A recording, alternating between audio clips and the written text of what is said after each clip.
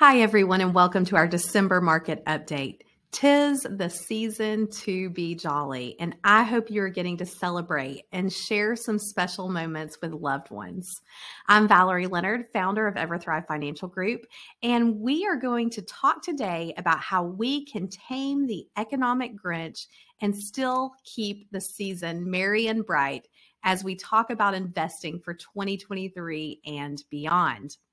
Of course, after all the good news this year, we'd love to tell you that inflation will disappear, that interest rates will normalize, and that growth will skyrocket in 2023. But that's unfortunately not our reality. And we will be facing the same economic Grinch, meaning a global recession, in the new year. And over the course of investing in my life and even over my professional career, this is the fourth major economic downturn that I have lived through. And markets and economies have always moved in cycles, and thankfully, cycles don't last forever. However, certain investment categories and sectors historically tend to do better than others, depending on which part of the cycle you're in. And today we're going to take a look at what you need to know about the current cycle we're in now and how we as investors might consider positioning going into 2023. At this point, if you follow our updates each month, or if you speak to me in our regular client review meetings, you might think that I'm beginning to sound a little bit like a broken record. The Fed and interest rates are still two of the biggest factors affecting the economy right now. The situations in Ukraine and China are still impacting the global supply chain and markets, and recession conditions continue, especially when you're looking at corporate profits. Here in the United States, the housing market slowdown is still very much underway. So these are all things that we continue to watch closely. Last month, we took a look at recessionary periods over the last 50 years, and we saw how periods of prosperity always followed recessions. And those prosperous times lasted much longer than any recession actually did. So let's take a look at markets going back even further today to 1926 in this case. This chart shows how a hypothetical investment of $10,000 in the S&P 500 in 1926 would have grown to more than $74 million by June 30th of this year.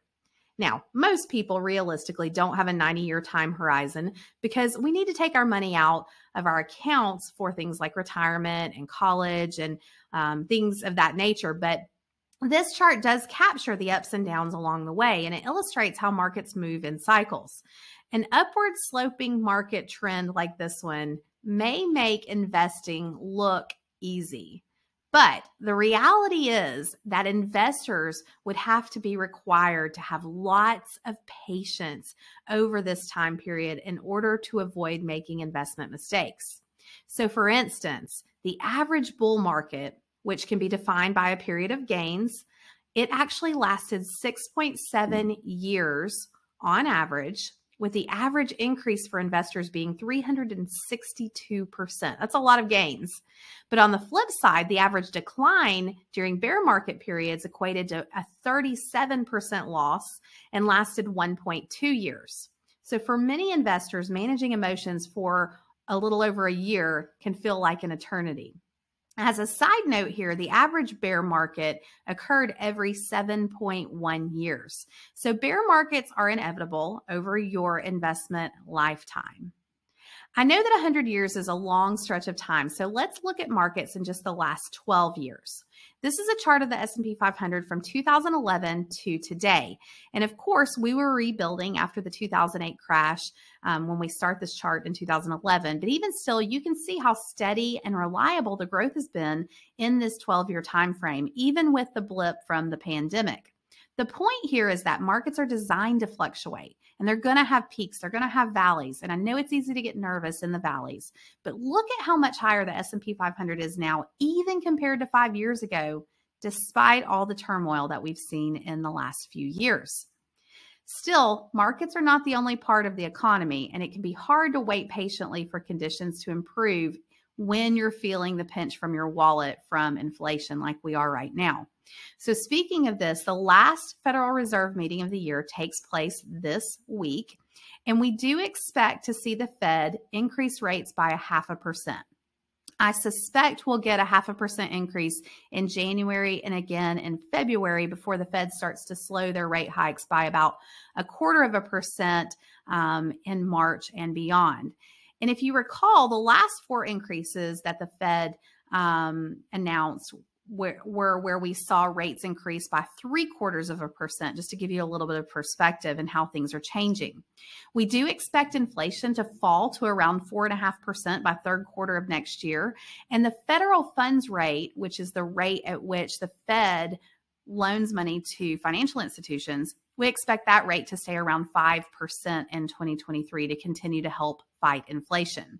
One note to keep an eye on here, though, is that there is no such thing as a 30-year mortgage outside of the United States. And most mortgages across the globe will need to be refinanced in the next 1 to 5 years, with 3 years being the most common point they'll need to be refinanced. So if you consider the fact that other central banks throughout the world are raising interest rates as well, that means that consumers who own homes across the globe are going to face higher housing costs and will have fewer dollars in their pockets to spend. So this is going to be something we're also going to keep an eye on. Now let's take a look at some good signs coming out of the recent data.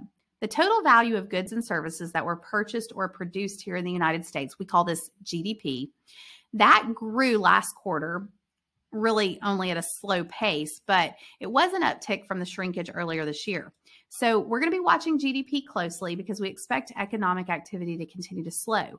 But for now, GDP is positive. Unemployment remains low, and this is a good sign, but I want you to keep in mind that unemployment typically is going to be one of the last indicators to potentially signal a recession, since companies don't lay off until after the pain starts. And then finally, consumer spending remains high at this point, which means people aren't afraid to purchase goods and services. In fact, consumers keep spending despite inflation. So here in the United States, people spent a record $9.2 billion on Black Friday. And consumer spending beat expectations in September and again in October too. So the patterns of spending here also show good signs, with people buying plane tickets at pre-pandemic levels. They're going to concerts, they're going back to the movies, they're dining out, and they're spending more money on services in general. But there's a caveat here though. While we just talked about some good signs, what's good for the economy is not always good for the markets, and vice versa. So there's 2 sides to every coin. Low unemployment and high consumer spending make it harder to fight inflation. And when inflation stays high, not only do you notice it in your budget, but the Fed increases interest rates, which slows growth, and we stay in the cycle. So while there are good signs for the long term, they can be uncomfortable in the short term. And this is why a lot of times when you turn on the TV, the news seems so conflicting, and why you may personally feel the pain of higher prices and lower market returns, even when the economy overall has a good foundation. So we're seeing consumers open more credit card accounts than before. That's something we're watching closely as well. That means that they're relying on debt to finance all this consumer spending we're talking about. And this is the case while at the same time, their balances in their checking accounts and savings accounts and even retirement accounts are falling because of rising interest rates and because of higher inflation and volatile market conditions. Now, normally we would end with a note on what we're watching, but in the spirit of taming the Grinch this month, we're going to end with what not to worry about. So first of all, let's talk midterm election results. While there were some surprises in terms of candidates, this led to minimal impacts overall on the markets. And we also have a divided government with a Democratic-controlled Senate and a Republican-controlled House. And this signals more fiscal restraint ahead potentially, because neither party is going to be likely to be able to push their platforms through without some sort of compromise, making it unlikely that there are going to be any major market shocks other than just the normal expected ups and downs. So while we know it's natural to worry, and we do have some bumps to get through, remember the market charts that I showed you earlier, okay, and the long-term historical trends. Finally, there's no need to worry about solving everything yourself. We are always here for your questions and your concerns. We're always looking out for our clients. We're here to help you navigate your retirement accounts, and we're happy to discuss any life events or changes that you may be experiencing. As a reminder, we are on Facebook, we're on LinkedIn, we're on YouTube. So follow us and subscribe to these channels for market updates and news throughout the month. And as we wrap up 2022, we want to say thank you again for being with us throughout this year. This is a season of faith, of family, of friends, and it's a time to remember what really matters most. All of us at Ever Thrive wish you a very Merry Christmas and a wonderful start to 2023. Peace and blessings to you all. Take care, reach out with any questions or concerns, and we will see you again in the new year.